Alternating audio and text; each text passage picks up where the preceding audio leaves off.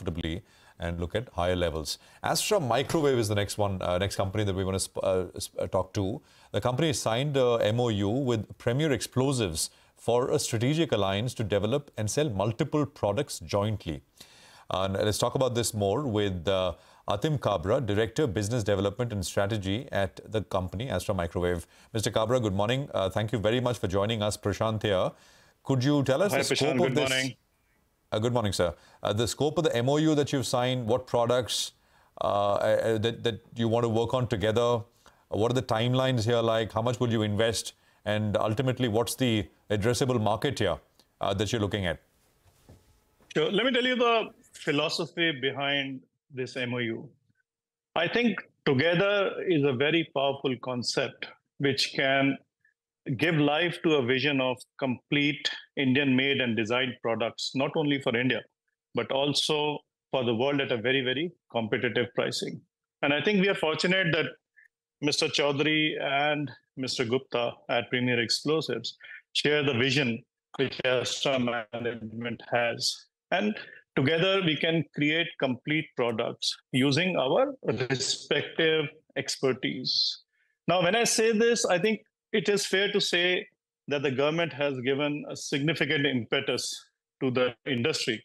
And it is now up to us how we seize the moment and work together to create products which are built on our respective niches and core areas of operation, helped and put together by the various defense labs and the DPSU, who have all been a part of this beautiful ecosystem which has been created. So that is the vision which has been guiding us to put together this MOU. And it feeds into our LEAP strategy, where lean and learn, and node, which I call a network of defense enterprises, which is an informal network which we are trying to create, where people can come together and develop on their respective niches to create this product line. So that has been the core philosophy. On the products which we are talking about, Astra is in the process of developing a few nice products which have huge applications not only in the Indian market but also global markets. And these products are very well complemented with warheads and detonators and the propellants, which Premier has expertise in. So that's how we are looking at it. In terms of numbers, is this, Mr. Kabra, is this a more enabling kind of a MOU which gives you the optionality to work, or specifics, etc., are yet to be worked out? Specifics in terms of numbers are yet to be worked out. As you very rightly put, it's an enabling MOU. But we have a few products which are clearly identified, on which there is a meeting of minds that we can put together our respective expertise in these products and create a completely different paradigm together. Stay on, Mr. Kabra. That's the listing of Sri Tirupati Balaji Agro. This is a company which is engaged in the business of manufacturing and selling large flexible bags, industrial packaging products like woven sacks, woven fabric, narrow fabric tapes, etc. It's a positive opening. Sri Tirupati Balaji's first stick is with a gain of about 18%, 97 rupees versus the issue price of 83. It's a small company. They raised about 70 crore rupees via the IPO. They will use part of the proceeds to repay their debt. 83 was the issue price. The stock is listed at 97 rupees. It had seen very strong subscription, close to about 124 times. We were expecting a positive kind of a start, and that has played out, 17.5%. But Mr. Kabra, you said that you have identified certain products, right? At least in the initial phase, which you will develop as a part of the MOU. So can you tell us about those products? Name them. For these products, what is the total addressable market? How soon will you be able to come in the market? And what's going to be the division of revenues in the investment? Okay. I'll give you the broad categories, if that's okay with you, right? Okay. We are talking about missiles, right? So as you know, multiple players in the defense industry have entered into the missile space, right? Okay. So if you have the propellants, if you have the defense electronics, and if you have the control systems and the exterior shell to deliver the entire package, you're talking of missiles. So now they are complete, and rockets, for example, are the low-end version where we can actually add in homing systems, RF systems, and guidance systems to make sure that they reach the intended target. And you've seen the efficacy of these rockets, which has been established in the ongoing wars in Israel, especially, and as well as in the Ukrainian-Russian war. We are talking of protection systems where we can check with the radars and identify incoming objects and take countermeasures which can be provided by premier explosives, right? So together, it's actually we are limited by our imagination in terms of how important these protection systems have become in this new era of electronic warfare. So these are few areas, and we are in the space business. Astra has a sizable order book in space business. We can create space-grade products.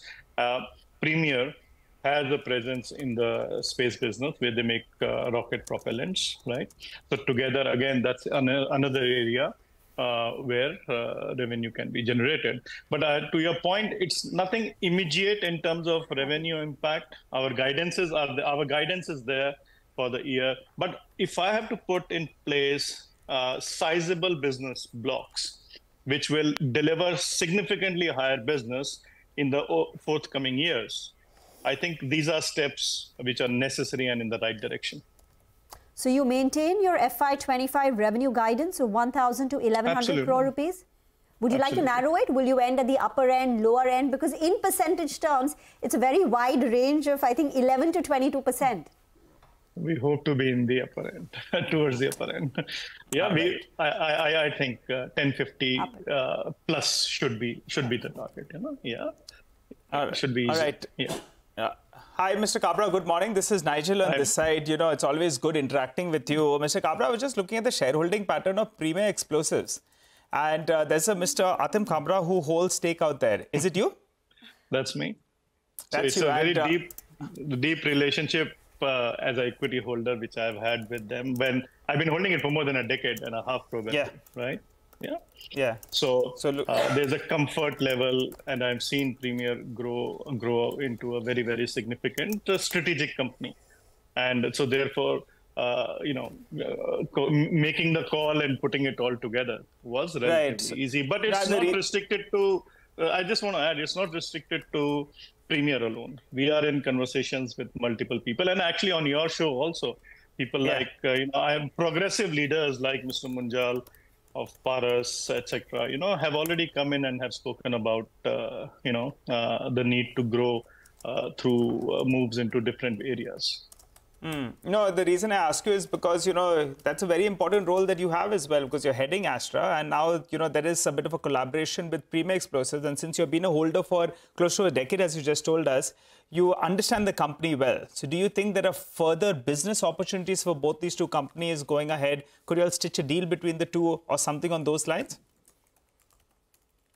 No, I don't think anything, if you're referring to a merger or acquisition kind of a thing, I don't think anything like that is on the cards. We are completely separate businesses, but our strengths are complementary. And I have friends across the industry, various founders, right? And I think to the credit of the industry, I think everybody is sharing this vision of node network of defense enterprises coming together to create newer products. It's just a step which I've taken. Just wanted to clarify. So you're heading Astra, but you're an investor in Premier Explosives, right? I am a director at Astra. Significant equity holder in Astra, small equity in Premier. Yes, so I've known the managements. Got it.